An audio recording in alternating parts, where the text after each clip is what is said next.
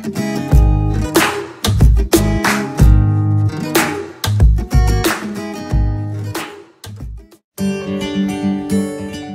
all, welcome to Kas Tutor's Daily News Analysis.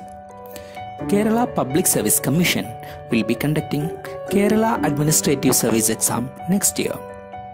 Like any other competitive exam, current affairs will be the game changer in KAS2.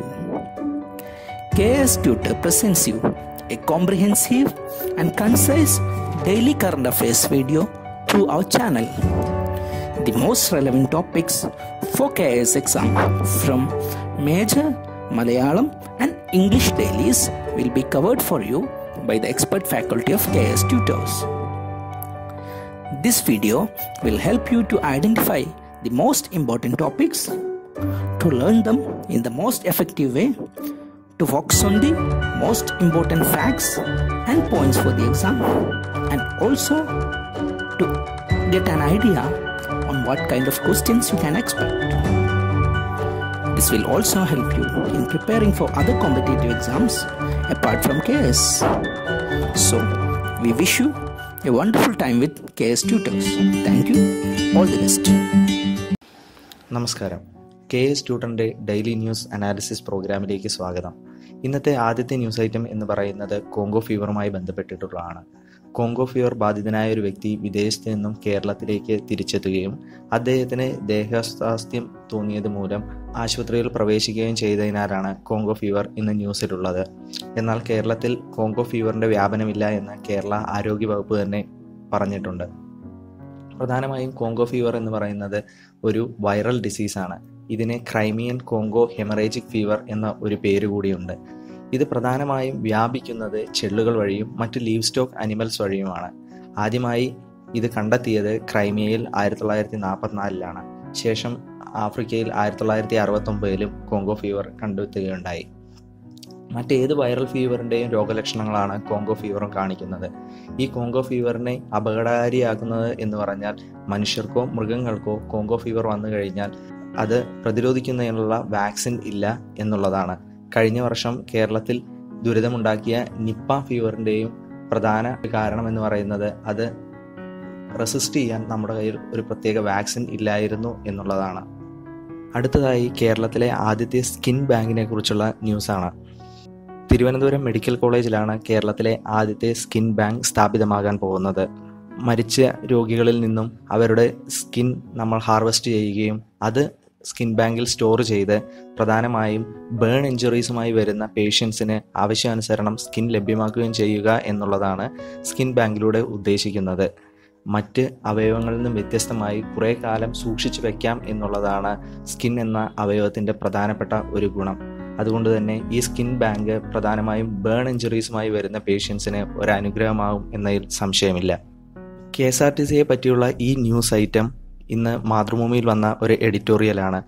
എന്തൊക്കെയാണ് KSRTCയുടെ പ്രധാനപ്പെട്ട പ്രശ്നങ്ങൾ, എങ്ങനെ ഈ പ്രശ്നങ്ങളെ overcome ചെയ്യാം എന്നുള്ളത് KSRTC മാനേജ്മെൻറ്റ് കേരള സർക്കാരിന് സമർപ്പിച്ച ഒരു റിപ്പോർട്ടിനെ ബേസ് ചെയ്താണ് ഈ എഡിറ്റോറിയൽ. വളരെ നല്ലൊരു എഡിറ്റോറിയലാണ്. ഈ എഡിറ്റോറിയൽ KS ട്യൂട്ടറിൻ്റെ ടെലഗ്രാം ചാനലിൽ ഞങ്ങൾ ഷെയർ ചെയ്തിട്ടുണ്ട്. ഉദ്യോഗാർത്ഥികൾക്ക് ടെലഗ്രാം ചാനലിൽ ജോയിൻ ചെയ്യുന്നതിലൂടെ ഈ ആർട്ടിക്കിൾ വായിക്കാവുന്നതാണ്. അടുത്തതായി കേരളത്തിലെ തിരുവനന്തപുരത്തുള്ള പെരിങ്ങമല എന്ന സ്ഥലത്ത് ഖരമാലിന്യ പ്ലാന്റ് സ്ഥാപിക്കുന്നതിനെതിരെ നാട്ടുകാർ നടത്തുന്ന കാൽനട സങ്കട ജാഥയുമായി ബന്ധപ്പെട്ടിട്ടുള്ള ഒരു ന്യൂസ് ഐറ്റമാണ്.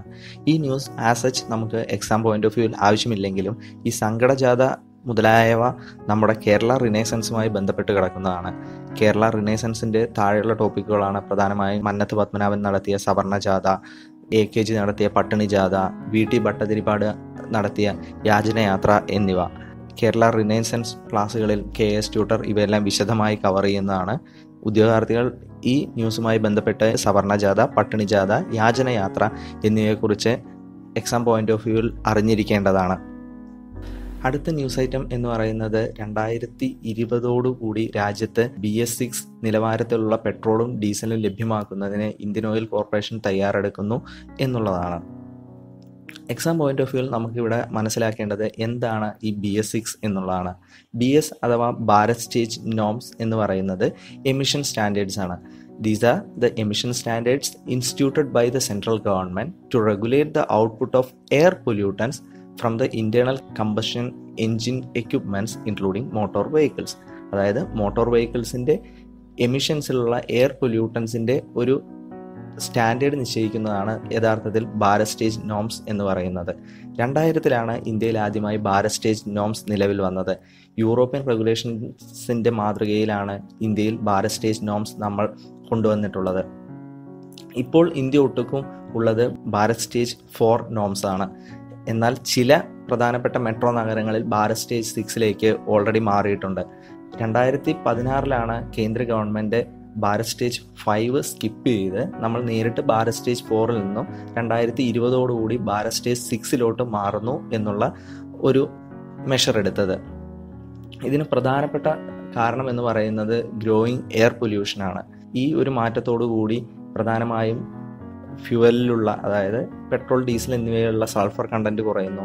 അതോടുകൂടി തന്നെ വാഹനങ്ങളുടെ എമിഷൻസിലുള്ള particulate matter, NOx, nitrogen oxides എന്നിവയുടെ എല്ലാം എമിഷൻസ് കുറയുകയും അതോടുകൂടി കുറച്ചുകൂടി ക്ലീൻ ആയിട്ടുള്ള എയർ നമുക്ക് പ്രൊവൈഡ് ചെയ്യപ്പെടുകയും ചെയ്യുന്നു. അതുവഴി എയർ പൊല്യൂഷൻ കുറയ്ക്കുകയും ജനങ്ങളുടെ ആരോഗ്യം കുറച്ചുകൂടി ബെറ്റർ ആവുകയും ചെയ്യുന്നത് ആണ് പ്രധാനമായും ഭാരത് സ്റ്റേജ് നോംസിലൂടെ കേന്ദ്ര ഗവൺമെൻറ് ഉദ്ദേശിക്കുന്നത്. നമ്മൾ ഭാരത് സ്റ്റേജ് 6 പോകുമ്പോൾ അതിന് വേണ്ടി വരുന്ന ചെലവാണ് പലപ്പോഴും ഇത്തരത്തിലുള്ള റിഫൈനറി കമ്പനീസ് ഉയർത്തുന്ന ഒരു കൺസേൺ എന്ന് പറയുന്നത്. കഴിഞ്ഞ ഒരാഴ്ചയായിട്ട് നമുക്കറിയാം, ന്യൂസിലുള്ള ഒരു ഐറ്റമാണ് ഒരു അമേരിക്കൻ പൗരനെ നോർത്ത് സെന്റിനൽ ഐലൻഡിൽ വെച്ച് അവിടെയുള്ള ട്രൈബൽ ഗ്രൂപ്പ്സ് സെന്റിനാലീസ് വധിച്ചു എന്നുള്ളത്. സോ നമുക്ക് ഇവിടെ മനസ്സിലാക്കേണ്ടത് ആ ട്രൈബൽ ഗ്രൂപ്പ്സിനെ കുറിച്ചാണ്. പ്രധാനമായും അതിൽ പറയുന്നത് സെന്റിനാലീസ് എന്ന് പറയുന്ന ട്രൈബൽ ഗ്രൂപ്പാണ് ഈ പൗരനെ വധിച്ചത്. നോർത്ത് സെന്റിനൽ ഐലൻഡിലാണ് ഇവർ താമസിക്കുന്നത്. പുറം ലോകവുമായി ഒരു ബന്ധവുമില്ലാത്ത ഒരു ട്രൈബൽ ഗ്രൂപ്പാണ് ഈ സെന്റിനാലീസ് എന്നുള്ളത്. അതിനുശേഷം നമുക്ക് ഇനി മനസ്സിലാക്കേണ്ടത് മറ്റ് ആൻഡമാൻ നിക്കോബാർ ഐലൻഡിലുള്ള ട്രൈബൽ ഗ്രൂപ്പുകൾ ഏതെല്ലാമാണ് എന്നുള്ളതാണ്. ഇതിൽ പ്രധാനമായും വരുന്നത് ഗ്രേറ്റ് ആൻഡമാനീസ്, സ്ട്രൈറ്റ് ഐലൻഡിലുള്ളത്, ദെൻ ഓഞ്ചസ് ലിറ്റിൽ ആൻഡമാനിൽ കാണപ്പെടുന്നു, ജാരവാസ് സൗത്ത് ആൻഡ് മിഡിൽ ആൻഡമാനിൽ കാണപ്പെടുന്നു, ദെൻ ഓൾറെഡി നമ്മൾ പറഞ്ഞ സെന്റിനാലീസ് സെന്റിനൽ ഐലൻഡ്സിൽ താമസിക്കുന്നത്, ദെൻ ഗ്രേറ്റ് നിക്കോബാറിൽ കാണപ്പെടുന്ന ഷോംബൻസ് എന്നുള്ള ട്രൈബൽ ഗ്രൂപ്പ്സ്. പ്രധാനമായും ഈ 5 ട്രൈബൽ ഗ്രൂപ്പ്സാണ് ആൻഡമാൻ നിക്കോബാർ ഐലൻഡിൽ കാണപ്പെടുന്നത്. ഈ 5 ട്രൈബൽ ഗ്രൂപ്പ്സിനെ അവ കാണപ്പെടുന്ന ഐലൻഡ് പഠിച്ചു വയ്ക്കുന്നത് എക്സാമിന് വളരെയധികം ഉപകാരമായിരിക്കും. 2 തരത്തിലുള്ള ട്രൈബൽ ഗ്രൂപ്പ്സാണ് ആൻഡമാൻ നിക്കോബാറിൽ കാണപ്പെടുന്നത്. അതായത് ഒന്ന് നീഗ്രോയിഡ് വിഭാഗത്തിൽപ്പെടുന്നതും മറ്റൊന്ന് മംഗ്ലോയിഡ് വിഭാഗത്തിൽപ്പെടുന്നതും. നേരത്തെ പറഞ്ഞതിൽ ആദ്യത്തെ 4 നീഗ്രോയിഡ് വിഭാഗത്തിൽപ്പെടുന്നതും ഏറ്റവും അവസാനം ഷോംബൻസ് ആണ് മംഗ്ലോയിഡ് വിഭാഗത്തിൽപ്പെടുന്നത്. സോ ഒരു മംഗ്ലോയിഡ് വിഭാഗത്തിൽപ്പെടുന്ന ഒരേ ഒരു ആൻഡമാൻ നിക്കോബാർ ട്രൈബ് എന്ന് പറയുന്നത് ഷോംബൻസ് ആണെന്ന് ഓർത്തു വയ്ക്കുക. അടുത്തതായി ആൻഡമാൻ നിക്കോബാർ ഐലൻഡ്സിനെ കുറിച്ച് നമുക്കറിയേണ്ടത് അത് മറ്റു സ്ഥലങ്ങളിൽ നിന്ന് എങ്ങനെ വേർതിരിക്കപ്പെട്ടിരിക്കുന്നു എന്നാണ്. പ്രധാനമായും ചാനൽ വഴിയാണ്, അതൊരു ഐലൻഡ് ആയതുകൊണ്ട് തന്നെ ചാനൽ വഴിയാണ് അത് മറ്റ് പ്രദേശങ്ങളിൽ നിന്നും വേർതിരിക്കപ്പെട്ടിരിക്കുന്നത്. അതിൽ ഒന്നാമത്തെ ഉള്ളത് കോക്കോ ചാനൽ. കോക്കോ ചാനൽ എന്ന് പറയുന്നത് ആൻഡമാൻ നിക്കോബാർ ഐലൻഡ് മ്യാൻമാർ ഐലൻഡായ കോക്കോയിൽ നിന്നും വേർതിരിക്കുന്ന ചാനലാണ് coco channel. Then 10 degree channel. Andaman ഐലൻഡിനെയും Nicobar ഐലൻഡ്സിനെയും വേർതിരിക്കുന്നത് 10 ഡിഗ്രി ചാനലാണ്. Then Duncan passage. സൗത്ത് ആൻഡമാനെയും അതുപോലെ തന്നെ ലിറ്റിൽ ആൻഡമാൻ ദ്വീപുകളെയും വേർതിരിക്കുന്നത് ഡെങ്കൻ പാസേജ് ആണ്. നിക്കോബാറിലെ ഗ്രേറ്റ് നിക്കോബാർ ഐലൻഡിലാണ് ഇന്ത്യയുടെ ഏറ്റവും സദേൺ മോസ്റ്റ് പോയിന്റായ ഇന്ദിര പോയിന്റ് സ്ഥിതി ചെയ്യുന്നത്. അടുത്തതായി ഈ ഐലൻഡ്സിനെ കുറിച്ച് അറിയേണ്ട ഒരു കാര്യം എന്ന് പറയുന്നത് Veer Savarkar international എയർപോർട്ടാണ്. Southern ആൻഡമാനിലെ port ബ്ലെയറിലാണ് Veer Savarkar international airport. ധാരാളം നരവംശ ശാസ്ത്രജ്ഞരുടെ സംഘങ്ങൾ ഈ സെന്റിനാലീസ് ഐലൻഡിൽ എത്തുന്നതിനും അവിടെയുള്ള സെന്റിനൽസുമായിട്ട് സൗഹൃദം സ്ഥാപിക്കുന്നതിനും ശ്രമിച്ചിട്ടുണ്ട്. 1991 ഇവർക്ക് ഈ നരവംശ ശാസ്ത്രജ്ഞർ അവരുടെ അടുത്തെത്തുന്നതിനും അവരുമായി സൗഹൃദത്തോടുകൂടി പെരുമാറുന്നതിനും കഴിഞ്ഞു. അതിൽ പ്രധാനപ്പെട്ട നരവംശ ശാസ്ത്രജ്ഞയായിരുന്നു മധുമല ചതോപാധ്യായ എന്നുള്ളത്. അതാണ് ഈ ന്യൂസ് ഐറ്റത്തിൽ ആദ്യം നമ്മൾ മെൻഷൻ ചെയ്ത വിമൺ ഹു സോഫ്റ്റൺ സെന്റിനാലീസ് എന്നുള്ളത്. ഇന്ത്യൻ എക്കണോമിയുമായി ബന്ധപ്പെട്ടിട്ടുള്ള ന്യൂസാണ് അടുത്തത്.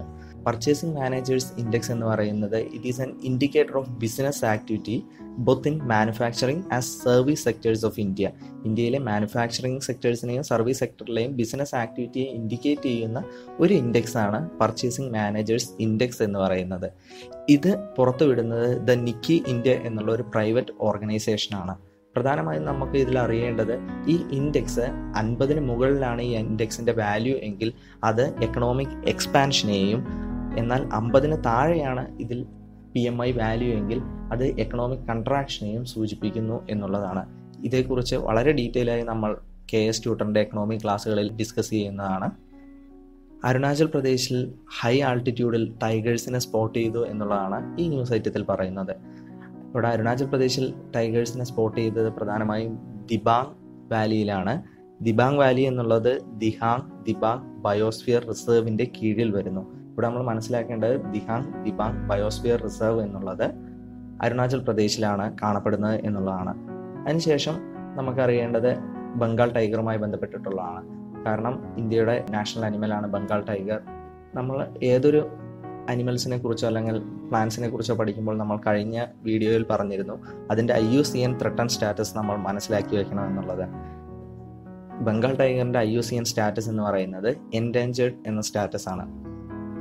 ഈ എൻഡേഞ്ചേർഡ് വിഭാഗത്തിൽപ്പെടുന്ന ബംഗാൾ ടൈഗറിൻ്റെ പ്രൊട്ടക്ഷന് വേണ്ടി കേന്ദ്ര ഗവൺമെൻറ് 1973 പ്രൊജക്റ്റ് ടൈഗർ എന്നുള്ളൊരു സ്കീം പുറത്തിറക്കുകയുണ്ടായി. ഇതിന് ഫലമായി ഇന്ത്യ ഒട്ടുക്കും ടൈഗർ റിസർവ് സ്ഥാപിക്കുകയും ഏതാണ്ട് 50ഓളം ടൈഗർ റിസർവ് ഇന്ന് ഇന്ത്യ ഒട്ടുക്കും സ്ഥാപിച്ചിരിക്കുന്നു. ഇതിൻ്റെ കൺസർവേഷൻ റിലേറ്റഡ് ആയിട്ടുള്ള കാര്യങ്ങൾ നോക്കി നടത്തുന്നത് നാഷണൽ ടൈഗർ കൺസർവേഷൻ അതോറിറ്റിയാണ്. കേരളത്തിലും ഇതുമായി ബന്ധപ്പെട്ടിട്ട് 2 ടൈഗർ റിസർവ് ഉണ്ട്. ഒന്ന് പെരിയാർ, മറ്റൊന്ന് പറമ്പിക്കുളം. ഇന്റർനാഷണൽ റിലേഷനുമായി ബന്ധപ്പെട്ടിട്ടുള്ള ഇന്നത്തെ ആദ്യത്തെ ന്യൂസ് എന്ന് പറയുന്നത് ഒപെക്കുമായി ബന്ധപ്പെട്ടിട്ടുള്ളതാണ്. ഒപെക് എന്നാൽ organisation of the petroleum exporting countries എന്നതിൻ്റെ ഷോർട്ട് ഫോമാണ്. പ്രധാനമായും പെട്രോളിയം റിസർവ്സ് കണ്ടെത്തിയിട്ടുള്ള രാജ്യങ്ങളും അത് എക്സ്പോർട്ട് ചെയ്യുന്ന രാജ്യങ്ങളുടെയും കൂട്ടായ്മയാണ് ഒപെക് എന്ന് പറയുന്നത്. 1960 ഒപെക് സ്ഥാപിതമായത്. അതിൻ്റെ ഹെഡ് ക്വാർട്ടേഴ്സ് എന്ന് പറയുന്നത് ഓസ്ട്രിയയിലെ വിയന്ന ആണ്. ഓസ്ട്രിയ ഇതിൽ അംഗരാജ്യമല്ല എന്നുള്ളതാണ് ഇവിടുത്തെ ഏറ്റവും പ്രധാനപ്പെട്ട പോയിന്റ്. തന്നിരിക്കുന്ന ഓപ്ഷൻസിൽ ഏതൊക്കെയാണ് ഒപെക് രാജ്യങ്ങൾ എന്നുള്ളൊരു ചോദ്യം വരികയാണെങ്കിൽ അതിൽ മനസ്സിലാക്കേണ്ടത് അതിൻ്റെ ഹെഡ് ക്വാർട്ടേഴ്സ് ഓസ്ട്രിയയുടെ തലസ്ഥാനമായ വിയന്നയാണെങ്കിലും അതിൽ ഓസ്ട്രിയ ഒരു മെമ്പർ കൺട്രി അല്ല എന്നുള്ളത് ഉദ്യോഗാർത്ഥികൾ മനസ്സിലാക്കിയിരിക്കണം. ഇതുമായി ബന്ധപ്പെട്ട കറണ്ട് അഫയേഴ്സ് എന്ന് പറയുന്നത് 2019 ജനുവരി 1 ഖത്തർ ഈ ഒപെക് രാജ്യങ്ങളുടെ കൂട്ടായ്മയിൽ നിന്നും പിൻവാങ്ങുന്നു എന്നുള്ളതാണ്. പ്രധാനമായും 15 രാജ്യങ്ങളാണ് ഒപെക് കൂട്ടായ്മയിലുള്ളത്. ഇവ Algeria, Angola, Congo, Ecuador, equatorial guinea, Gabon, Iran, Iraq, Kuwait, Libya, Nigeria, Qatar, Saudi Arabia, United Arab Emirates UAE, Venezuela എന്നുള്ളവയാണ്.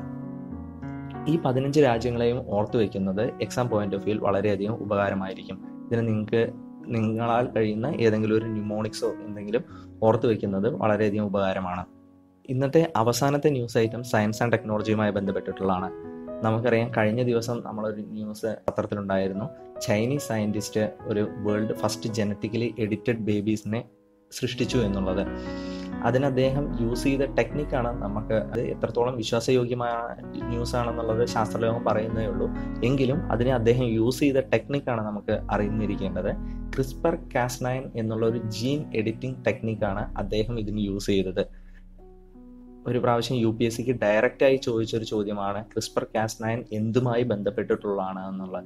അപ്പോൾ ഇത്തരത്തിലുള്ള പ്രധാനപ്പെട്ട വേർഡ്സ് എന്തെങ്കിലും അല്ലെങ്കിൽ ഏതെങ്കിലും ഒരു ടെക്നോളജി നിങ്ങൾ പത്രത്തിൽ കാണുകയാണെങ്കിൽ അത് നോട്ട് ചെയ്ത് വെക്കുക. കാരണം അത് എന്തുമായി ബന്ധപ്പെട്ടിട്ടുള്ളതാണ് അല്ലെങ്കിൽ എന്തിൻ്റെ കോണ്ടെക്സ്റ്റിലാണ് ഈ ടേം യൂസ് ചെയ്യുന്നുള്ള പലപ്പോഴും UPSC എക്സാമിന് കണ്ടിട്ടുണ്ട്. അത് മേ ബി KASന് അതുപോലെ തന്നെ ചോദിക്കാവുന്നതാണ്. അപ്പോൾ CRISPR-Cas9 എന്ന് പറയുന്നത് ഒരു ജീൻ എഡിറ്റിംഗ് ടെക്നിക്കാണ് എന്നുള്ളത് ഓർത്തു വയ്ക്കുക. ഇതെല്ലാമാണ് ഇന്നത്തെ ദിവസത്തെ പ്രധാനപ്പെട്ട വാർത്തകൾ. Thanks for watching. Please do subscribe our YouTube channel and join our Telegram channel. Thank you.